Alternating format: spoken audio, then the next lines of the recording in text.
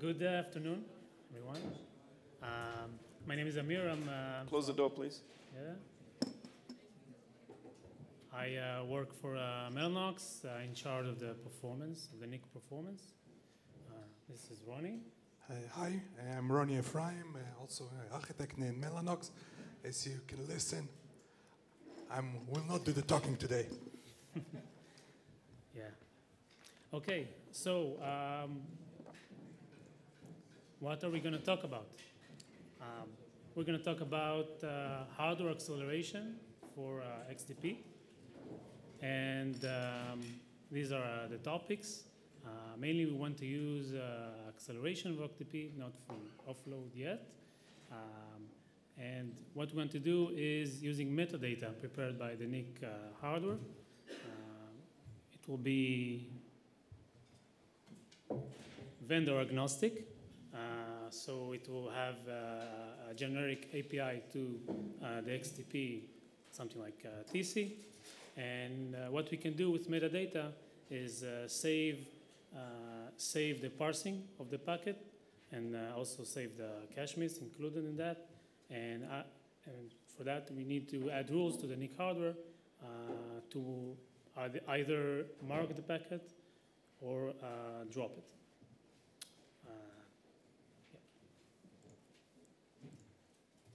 Okay.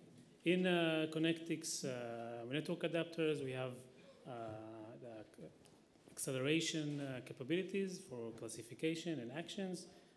The adapter can do a classification for L2, L3, L4, encapsulation, encap, decap, and many more parsing and more fields by the OpenFlow. And the actions can be marking, steering to queues, steering to virtual functions, rewriting packets, counters, and so on. So we have modern NICs. Modern NICs can do those things, so let's use them to accelerate software. What we can do for XDP, so we can use TC to to insert the rules into the hardware. And it should work also with legacy NICs that do not have hardware acceleration support. So two examples that we're going to show here. One of them I'm going to show is marking. So you can use already TC to do marking on the SKB with SKB edit, mark a flow with a certain number, certain tag, and then choose any action for that marking. Another example is dropping. Instead of going to the software and dropping in software, you can decide that your specific flow is going to be dropped in hardware, and also and all the statistics of those flows will go to the software through TC. So usually all the performance that the XDP program is showing, so you can drop around 20 million packets per second per core. So I think in that case, you can drop 100 million packets per second with 0 cores, for example. Yep, that's true. Okay, so the XDP application, that real use case that we're going to talk about is Katran. So first of all, what is Katran? You don't supposed to. That's the question. Yeah, okay. So what is that? The first thing it is, it's a village in Kyrgyzstan. Okay. Second thing is when you do cut and run with a typo. Yeah. So the third thing is, just a cat running away with also some weird C instead of K. And it's also a load balancer. L4 load balancer, and what it is, so it holds all those things, and it really is in our world L4 load balancer software written in XDP, and what it does, like a load balancer, like briefly we're gonna over that, packets coming in from the network, going to the load balancer, being parsed. If it's a new flow, you need to calculate, you need to do a hash and create a key for that. And then you encapsulate the packet and send it over to the real server that is actually consuming the packet and performing the processing for the application in this path. So we have the cat run, we have the real server, we have services, and so on. The links are here. It's open source by Facebook. So what we did, we took it and we added acceleration for that. So a little deeper on cat run, it has two parts. It has user space part and XDP-based packet processing code. These parts have the shared tables for the between the user space and the XDP, where all the keys and virtual IPs are stored. And the action are, as I said, it's you need to do parsing, extract flow ID from the parse. You need to generate a key if it's a new flow, and then you need to look up that key in the database where you have the virtual IP. You update statistics, counters, and so on, and you modify the packet. Usually here it's IP and IP encapsulation, and you send it to the real server. This is what the cat run does. And what we did is added acceleration using TC. How we did it?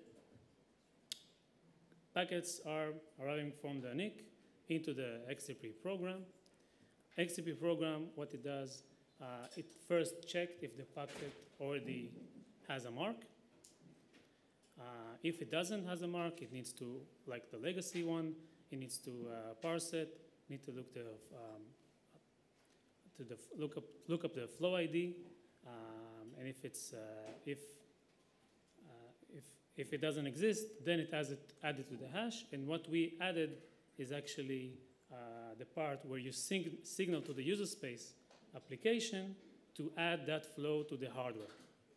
So you signal it through perf event to the user space, to the same user space application, user space part of the cat run. And that user space application update the XDP map and call TC to mark that flow with a certain flow ID.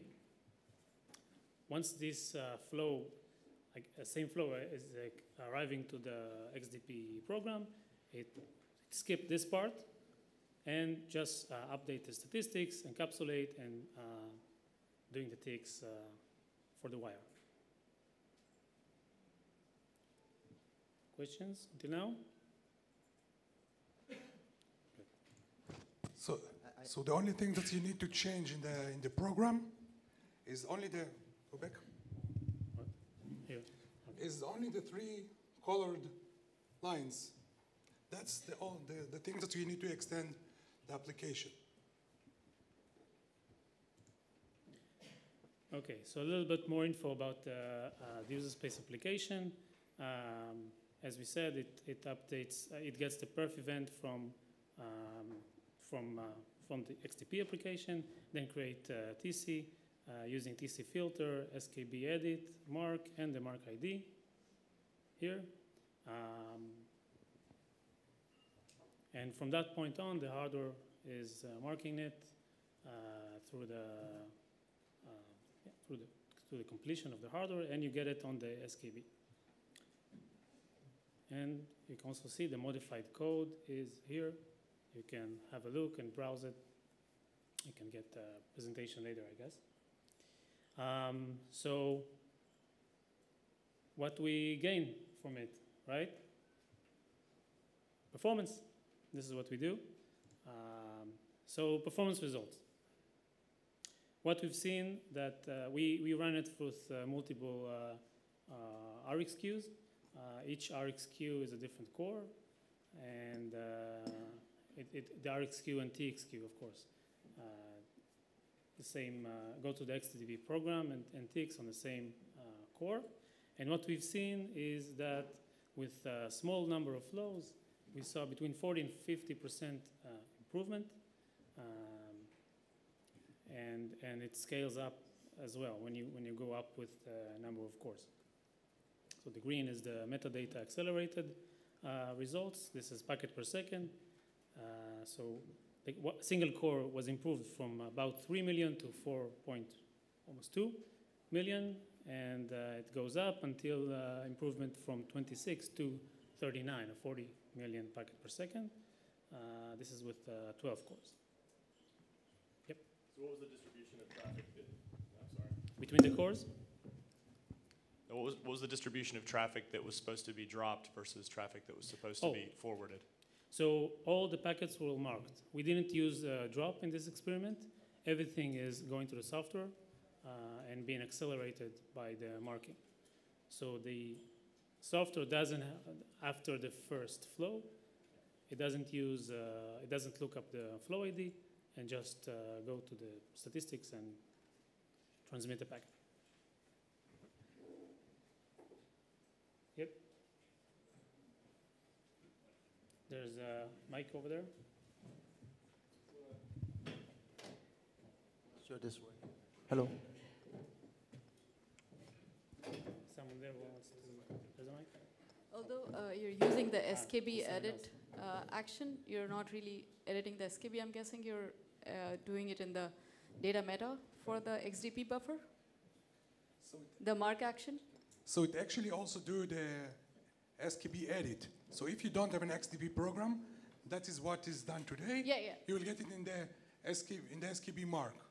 But now we also extended the XDP program to get it as a metadata.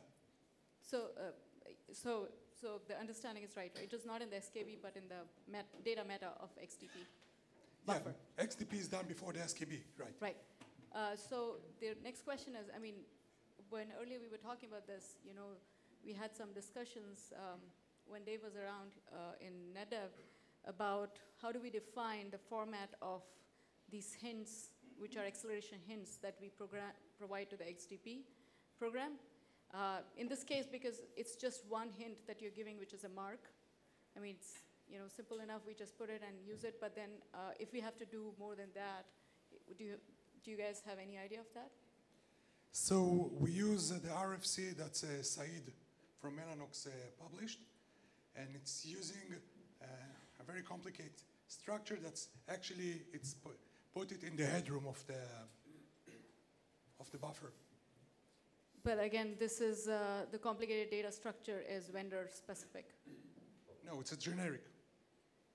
It's a generic way to tell the driver, I want the specific feature to be enabled, and it will be copied to the headroom. How does the XDP program parse that information?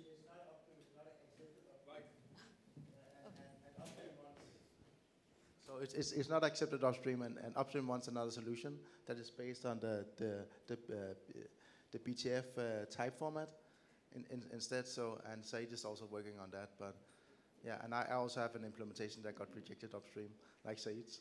So it's not like mine was better. Work together to figure out what will work? Okay. Yeah, we have to figure this one out. Like, this is fairly critical for the forward progress of the project.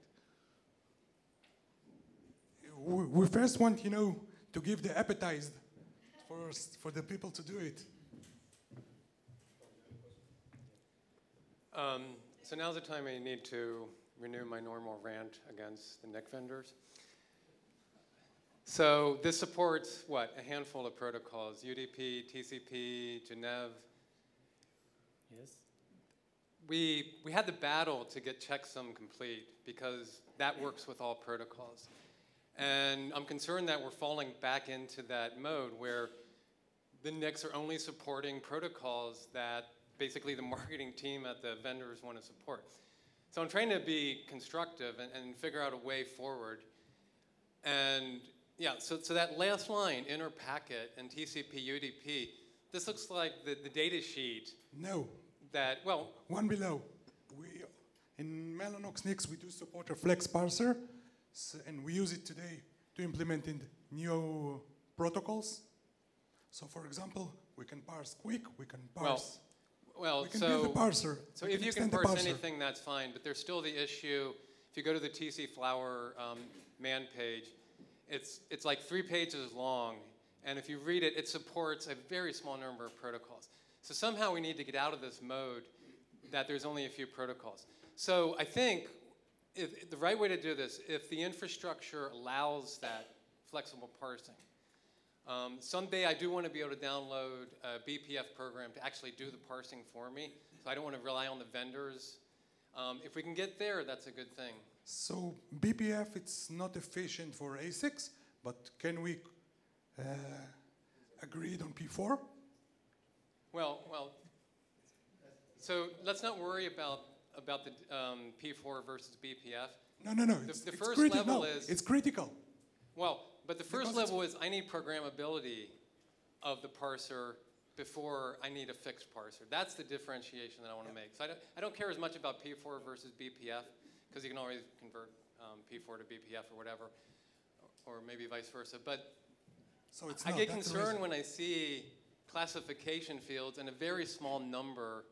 And we just had Alyssa talk about protoclassification. We had talks this morning about people wanting to put OAM and even TCP. It's a mismatch if I have a device that is offering this great functionality, but it's very limited to the protocols it can support. Okay, so that's the reason we do have in the hardware. Currently, we're not exposing it as a P4. So in the language of P4, you can define new structure of protocols. You can extend the pipeline of what is the tree of protocols. So P4 do give this Can I extendability. How many more slides do you have? I mean, we can one, continue two. doing this. 2 more. Okay, keep going, Tom. All right. You said Tom? Okay. There's only about 10 minutes left, so if they We have 10 minutes left? for this talk, yes. Yeah, we can talk. So I think that's great. If you can somehow use P4, we're not wedded to BPF in that sense.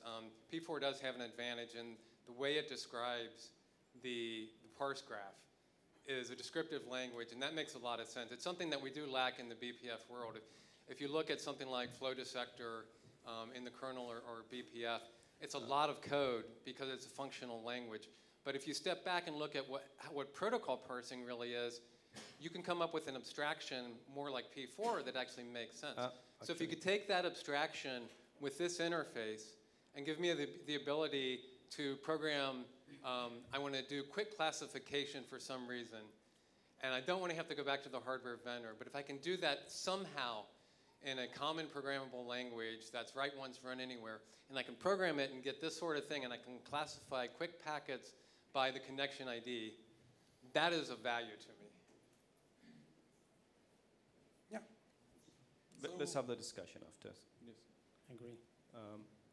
Let's see the cat again. And okay, so we're talking about the results. We saw between 40 and 50% improvement for a small number of flows. Then we wanted more, right? 100 flows, not really something that happens. It happens more. So we wanted more, and we brought up to 10K flows. And what we saw there is that on 12 cores, we still got the almost 50% gain with acceleration.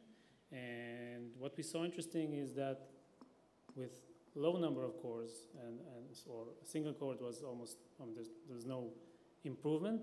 And so the improvement is increasing as you increase the number of cores.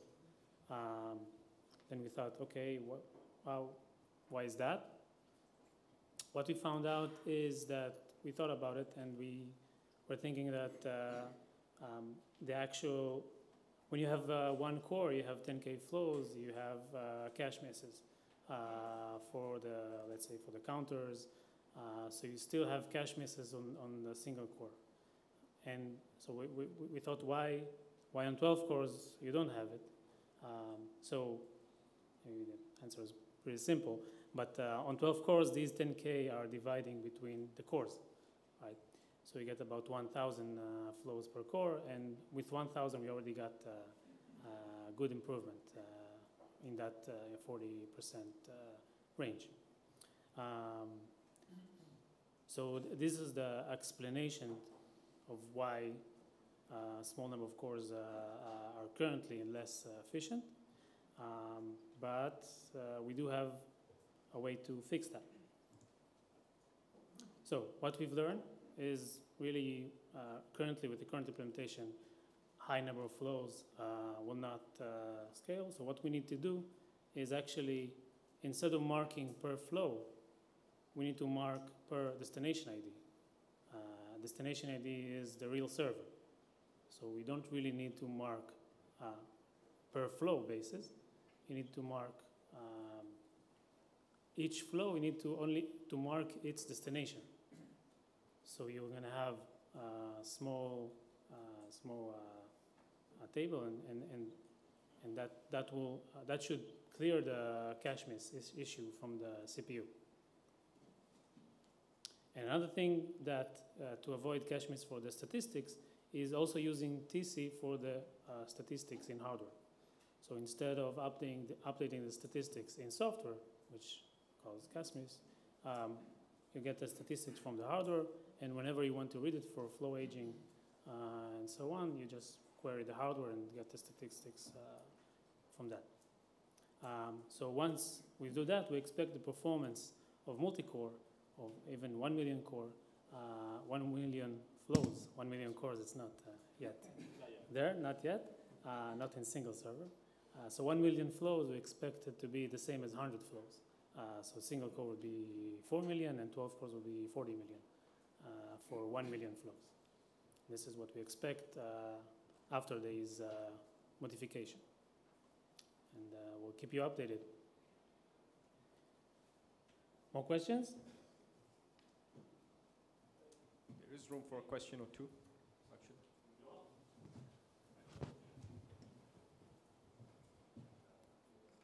Okay, so one observation.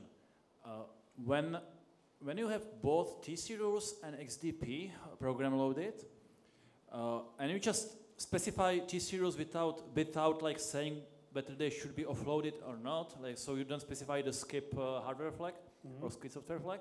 Yes. Then, depending on what the rules are and what the hardware is capable of doing, those two things might happen to execute in either order. So if the TC rules are offloaded, they will run before XDP. But if they happen not to be offloaded, because of whatever arbitrary choices were taken by the kernel, XDP program will be run first. So this is really inconsistent. So I wonder whether the correct solution would be like disallowing offloading of TC when an XDP program is loaded, to always preserve the same order. Because this is highly confusing, and I think it's wrong. I think it's a bug in the kernel, actually. So I think for this example, I think we must use, of course, skip software, because those packets not supposed to come to users, not to be created in SKB and not go to TC at all. So what you're proposing is to like have different behavior of the kernel when the skip software flag is specified and not? That doesn't seem correct to me either. It should behave really the same. No. So what will happen if you're asking for skip software? The hardware will do it for you. So when you get a packet and what's classifying the hardware, you will get, and it's like if you don't have an XDP program that's doing nothing, you will get a packet with an SKB, with SKB mark, with the specific value. The hardware is doing it, of course, by the driver. Let's take that one outside. Jesper, last one. I thought somebody else wanted to ask a question? I have one. Why did you like update? Why you're sending an event via the ring buffer, or the perf ring buffer to user space, and then you update the map from user space? Why don't you just update the map from the fast path?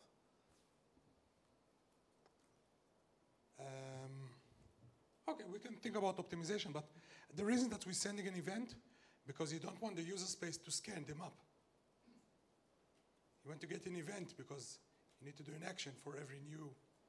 Yeah, so at that point you're installing the TC stuff, but you could already mark the packets before, but I guess you don't need, you're actually not interested in marking. Right. You're interested in the hardware marking. Yeah, because you didn't get a specific action to mark it. So if you run here, if the XDP code want to mark it, of course it can. Or Yeah, but I still think, so it's in, you also use it as a lookup table. I think you need to do it in the fast part to update the map that you calculate, that you figure out what flow ID this is, and then you have to look up in that table, and it will be too slow. It will happen too late by you're waiting for the user space to update before you can start processing packets. But it's just a minor detail. So in any case, if it's take time, or if the hardware is not supporting, the code is still processing packets, even that they are not marked by the hardware. So this is a legacy. It's just continue working. We also have some ideas, maybe not to go to user space, maybe to have a helper function that's actually adding a rule. Yeah. So there's many options. We just, I think what is make me do this work. I think if you remember a few NetDevs ago, that everybody said, okay, I'm doing XDP and that's DDoS, and me and Jamal was asking, why are you not using TC to do it hardware offload for that? And you can show me that it's not dropping in 20 millions per core. So we said, okay, we need to do it by ourselves. Nobody's doing it. Yeah, and stuff has also been stalled because we have not standardized the metadata area and stuff like that. Someone also brought this up, but yeah. So you're running with out of tree patches to demonstrate a point, and I think the performance numbers do show that it is valuable to skip the passing of the packets. If the hardware can assist there, it's actually quite interesting, performance-wise. Yes. There are still some caveats on how the whole setup is, but it's okay. It's a proof of concept.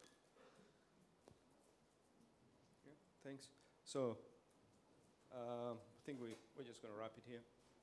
Best line came out today. What is that? 0 cores to drop how many packets? With 0 cores. Yes. You said how many? 100 million. Who came up with that? Ronnie? Yeah. Well, 10 million. Ronnie, you said 0 cores. million. Is that like a new marketing term or? Dropping. So all the NIC vendors now are going to say 0 cores to drop packets?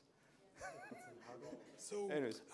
I didn't, we didn't do the exactly test for that, but I know we do a OVS offload, and with OVS, with VXLAN, forwarding the packets, we do 70 million packet per second. With 0 cores. I don't need the CPU anymore, right? Yeah.